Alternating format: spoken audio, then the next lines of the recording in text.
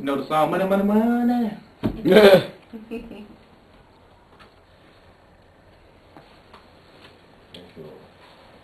We have to be focused on getting rid of all evil and have to really look and see what's holding us back from really truly giving to God in every area of our lives, especially monetary, because we know we've all come out of that system, the system of Antichrist, where money is a god. But Matthew 6:33 says, "Seek ye first the kingdom of God and His righteousness, and all things will be added unto us." He knows what we need before we even ask. And that's what it comes back to the opening scripture. Do we have faith in God? Without faith, it is impossible to please Him. We believe the spirit of Antichrist or the whole system that's built against God, over God. We can't be saved. Because without faith, it's impossible to please Him.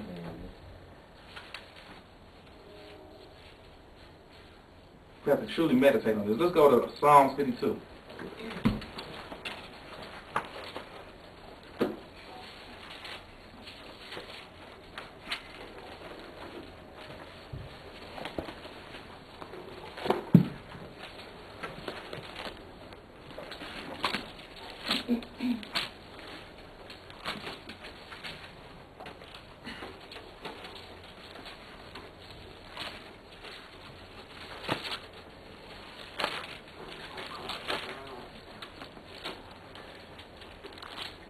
Psalm 52, verse 7.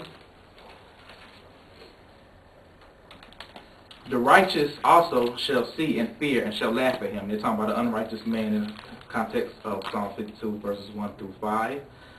Lo, this is the man that made not God his strength, but trusted in the abundance of his riches, and strengthened himself in his wickedness.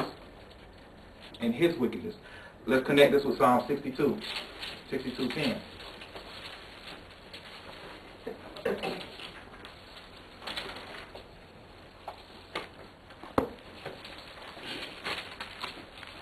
Trust not, Psalm 62:10, trust not in oppression, and become not vain in robbery. If riches increase, set not your heart upon them. Remember, we are to love God with all our heart, all our mind, all our soul, and all our strength. And we use money to do what He tells us to do with it. The Bible speaks about bread and seed. Well, we know in the Lord's Prayer, it asks us to pray to God about our daily bread, our provision. But the Bible also talks about seed. So we need to know what is our daily bread and what is our seed. And we do that by seeking God. God, what would you want me to keep? What would you want me to give? Learning how to hear God's voice, but really having the heart to give. That's where it starts, with a willingness of heart. That we want to give. Because we know this life is not ours. We know this earth is not ours. We know the resources that we temporarily possess are not even ours. We're just stewards over them.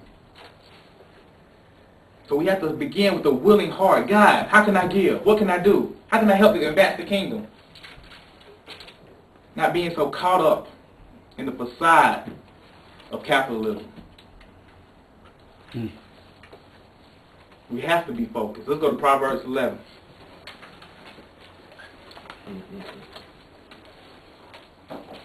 Because where your treasures are, that's where your heart will be. And this sums it up right here. Proverbs 11:4.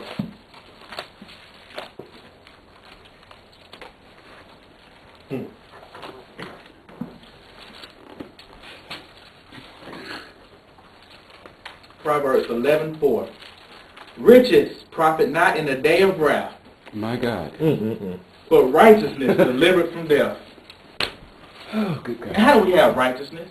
It starts with faith. For God so loved the world that He gave Jesus Christ to us, and we receive it by faith. And then we obey because we believe, and that leads to righteousness. But without faith, it is impossible to please God. If we have faith in money, or we have faith in the world system, the system of Antichrist, we will not be delivered on the day of wrath. If we trust in another system, we trust in another God. Matthew 6:33, seek ye first the kingdom of God and His righteousness. Hallelujah. So let us practice, let us work on that giving. and seek the Lord about what He wants you to give. Because it's very important that we give so we can live. We give to live. We give so we can free ourselves from covetousness, from selfishness, from pride. We give so we can get rid of those false idols that we came to Christ with. That's why we give. God could bless everybody with all the things that they need. But we give so we can be further delivered. See, giving is two-part. Of course, there's to meet the needs, but also to help deliver us. Amen. From selfishness, from pride, from covetousness, from the spirit, from the system of Antichrist. Amen. So we're not giving. Are we truly saved? What are we blocking? Help us, please. Let's go to Luke 21. I'll close on this.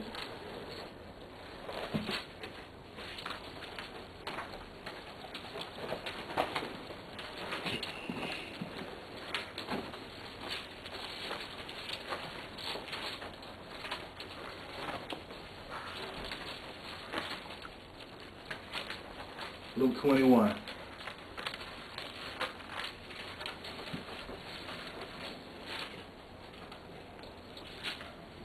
Start with verse 1. And he looked up and saw the rich men casting their gifts into the treasury. And he saw also a certain poor widow casting in thither 2 mites. And he said, Of a truth I say unto you, that this poor widow hath cast in more than they all. For all these have their abundance cast unto the offerings of God, but she of her penury had cast in all the living that she had.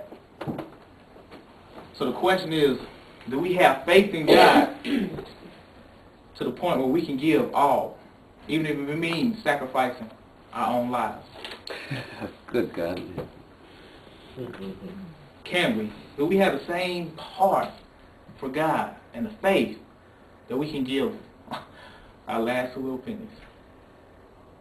If it means that God gets the glory. Because we're only here for a season. God is really just testing our hearts. That's all He's really doing. He can give us everything we need, just like that. And He's preparing us for eternity. So during this time, before the government starts knocking on your door and telling you to accept the mark or die, this is a grace period for us. Get your heart right. While we have time here, now, get your heart right. Believe God. Have faith. Give. Break free of covetousness, selfishness, capitalism, Antichrist. Break free of those things. While we have time now. Like Terry said, you can give by force, command, or of a willing heart. Give with a willing heart. Give. Because He first gave to us. He is the archetype of what we all should be. My God. And I have a personal testimony. After I received my new position, the Lord said, give your first check. I said, no hablo inglés.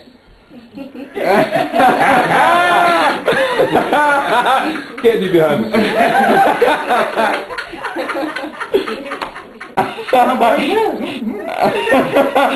Then I heard a voice in Spanish.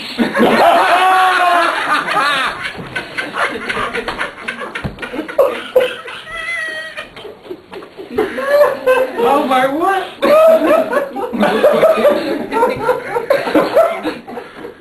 I was just playing, but the Lord commanded me to do that. And the whole time, it wasn't a problem. It wasn't a problem to me, because the whole time, during that whole phase of ups and downs, of me being broken, He revealed the true nature of Jesus Christ to me, Yes. which is to give. Yes. So I had no problem with it. Yes. Because I know I'm a part of something much bigger than a 9 to 5. Yes. I'm a part of something much bigger than life itself. We all are. So let us focus on that. Let us set our mind and our heart and our affections on things above, not beneath.